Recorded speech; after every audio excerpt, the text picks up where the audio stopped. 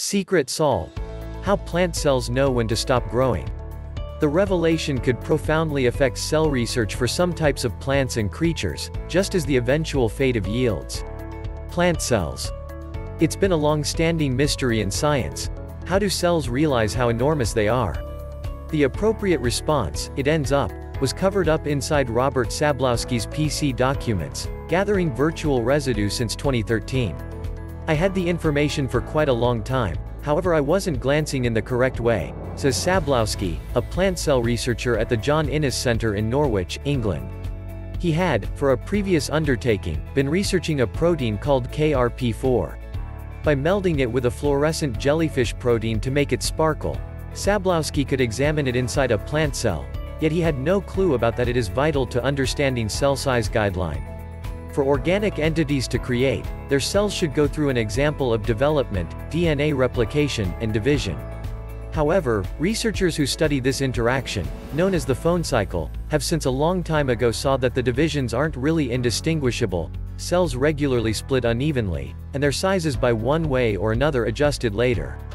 In an investigation distributed in Science last month, Sablowski and his partners uncovered exactly how plants are getting along this.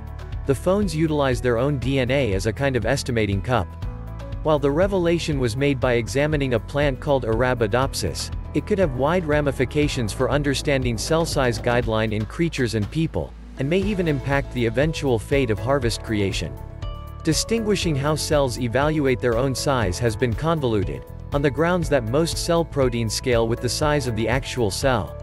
Sablowski looks at the circumstance to attempting to gauge yourself with your own arm. You can't do it, in light of the fact that your arm fills with respect to your body, he says. You need an outside reference to realize how enormous you are. What doesn't change as the cell develops, in any case, is its DNA. Researchers have since a long time ago guessed that a cell could utilize its DNA as some sort of pointer to measure its size, yet Sablowski's group is quick to show evidence of this cycle. It's been a significant secret for some, numerous a very long time in science, how cells can achieve this errand of mysteriously knowing what their size is, says Martin Howard of the John Innes Centre, who fostered the numerical models required for the leap forward.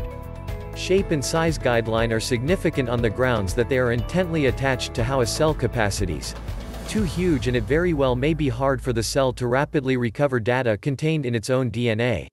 Too little and the cell needs more space to part appropriately, causing blunders in division and development that could prompt infection.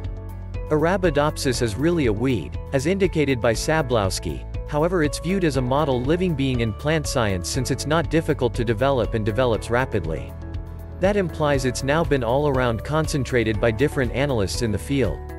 The people group for Arabidopsis has been basic, says Marco Dario, an alumni understudy at the John Innes Centre who planned and played out the test. The very exploratory arrangement that took us 3 or 4 years, without the local area, it effectively would have taken 10 to 15. The group developed Arabidopsis in pots for around a month and a half, then, at that point slashed off the plant's small developing tip, the part where new leaves and blossoms arise, to notice it's proceeded with development under a magnifying instrument. They could follow, at about 1000x amplification, the area and size of every cell in the developing tip at various phases of the cell cycle. Sablowski and Dario exchanged movements, keeping an eye on the cells each and every hour more than 2 days. We had the hardware, we had the material. We simply expected to focus in and do the 48-hour trial to get the information that no one else had, Sablowski says. Scientist explains one concept in 5 levels of difficulty, CRISPR. 3-dimensional perspective on the developing tip amplified around multiple times. The fuchsia shows the measure of KRP4 protein in 3-dimensional perspective on the developing tip, gathering of cells at the focal point of the picture, amplified around multiple times.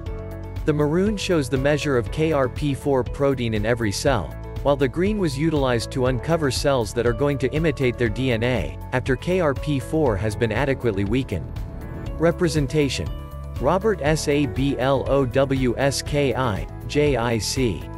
Sablowski and Dario were explicitly watching the conduct of KRP4, a protein that controls how long it requires for the cell to develop prior to continuing onward to the following phase of its cycle, DNA replication. This is a similar protein Sablowski saw fluorescing 8 years earlier in a different test.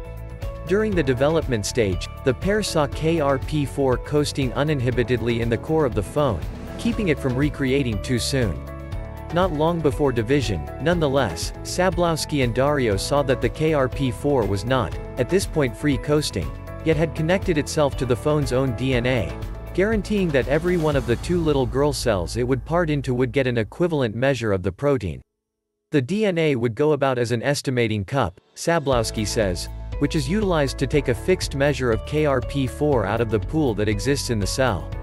Any KRP4 left in the pool would be cleaned away by another protein before the division. Then, at that point, the cycle would start by and by with the new little girl cells.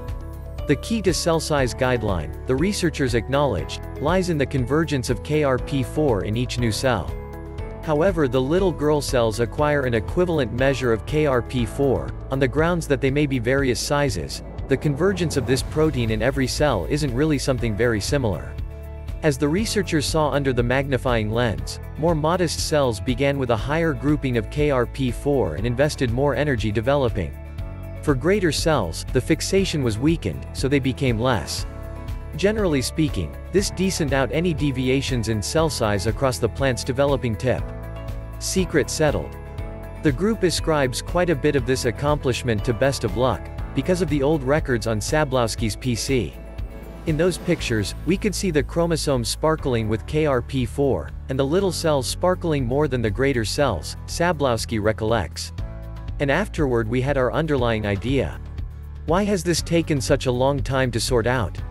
Sablowski says it's an interesting marvel to investigate on the grounds that it requires considering proteins that are totally essential for development and division. Any examinations that eliminate or transform them can be deadly, killing the cell before researchers find the opportunity to contemplate it. Yet, this time, as well as noticing the typical cell cycle under the magnifying lens, the analysts had the option to change the interaction without a transformation in a subsequent trial. They obliterated the capacity of the protein that ordinarily controls KRP4 levels in the core. Without it, the cells in the developing tip remained alive, yet they turned out to be strangely factor in size, affirming the job KRP4 plays in managing it. For certain researchers, the response to this secret is satisfyingly direct. I think that it's delightful that science can depend, in a particularly sharp way, on segments that are as of now in the cell for a totally extraordinary reason, says Ariel Amir, a biophysicist at Harvard University who considers cell size in yeast and microscopic organisms. Amir is especially inspired by whether this interaction means the bacterial cell cycle.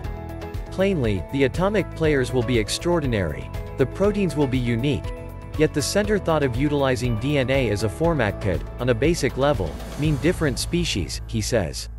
While ebb and flow research generally centers around cell size, Amir accepts the greater inquiry is truly about cell cycle control, or how the periods of development, DNA replication, and division happen in the perfect request and with the right planning to create a solid cell. One emotional model where cell development goes crazy is on account of disease, he says, taking note of the significance of seeing how cells tick. Nilima Sinha, a botanist at the University of California, Davis, is fascinated by how this disclosure may ultimately prompt expanded yields for food creation. During the time spent harvest training and reproducing, people have accidentally chosen plants with greater cells, since they regularly compare to greater foods grown from the ground. Seeing how cell size is controlled, Sinha says, is an initial step to figuring out how to all the more deliberately impact this relationship ourselves.